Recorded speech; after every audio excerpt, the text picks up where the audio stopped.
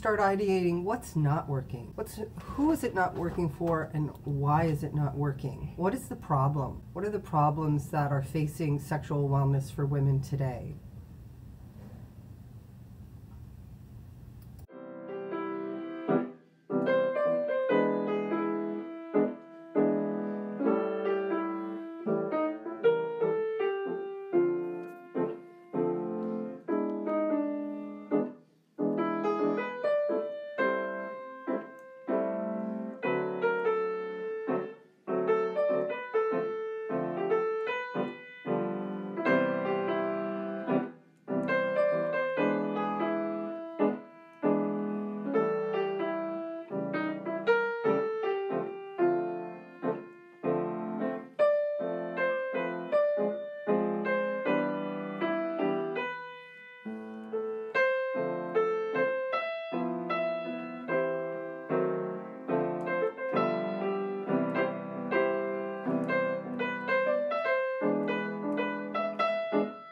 So finish up your last thoughts.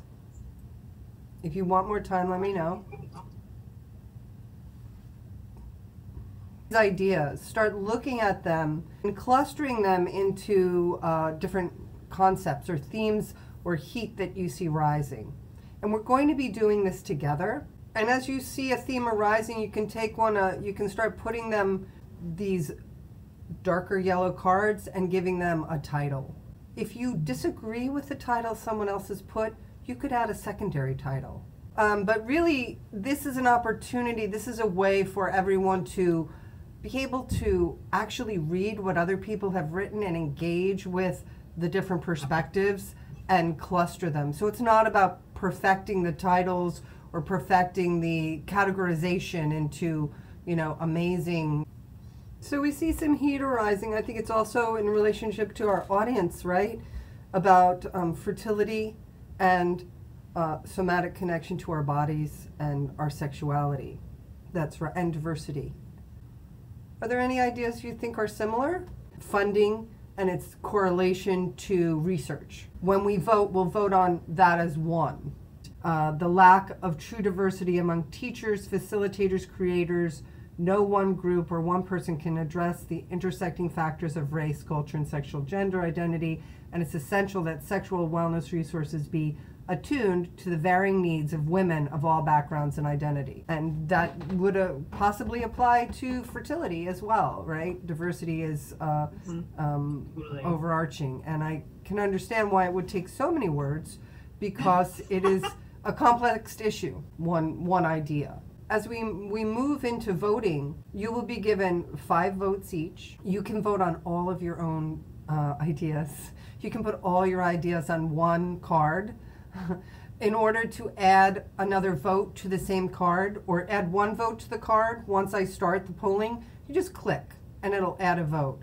If you want to add a vote on top of that, you have to hit shift and then add, or shift and delete that vote to put it somewhere else. If you at any time need these directions again while we're voting, it looks like we're ready to vote. So what we're voting on is what is most important now that would impact sexual wellness for women, that could be more deeply researched, prototyped, and tested to come up with some innovation in the future. I mean, that's, for me, my goal. That might be too large for you to think about today, but what is something that's juicy and important, and that could be taken forward even just today, for us to be able to pull apart and look at different aspects of it to see how might we reframe this problem into possibility. I'll start the voting, and now you have to click begin voting, and you click on the card, not the title. We have a tie on the top, but at least something's rising, right? The gender gap research, focus on medical isolation, not approaching sexual reproduction wellness in 360-degree because of lack of training and tools. Stigma for women afraid to talk about issues because they have been taught shame. There's too much anxiety under pressure on couples if they can't get pregnant, if they can get pregnant.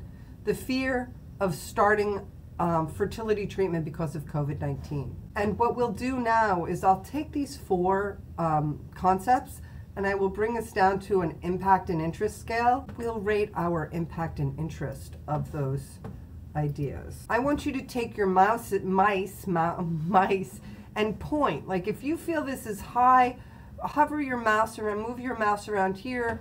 If you think it's medium or low, put your mouse there, and wherever that interest is, that's where we'll place the card. So where do you feel this should be? Where should this be?